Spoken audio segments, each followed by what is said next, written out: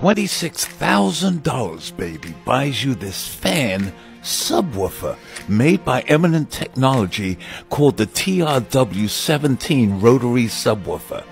This subwoofer that looks like an ordinary fan has the lowest frequency response of any sub on the market, going down to 1 cycle. How it works is the motor spins a set of blades, and the incoming audio signal controls the angle of the blades in correspondence with the signal's waveform. The greater the change in blade angle, the louder. The TRW is $13,000, and the box it goes into is another $13,000. Sensitivity 94 dB, impedance 8 ohms, and frequency response 1 to 30 cycles. Please like, comment, and follow, and tell us what else you'd like to see. I appreciate you watching.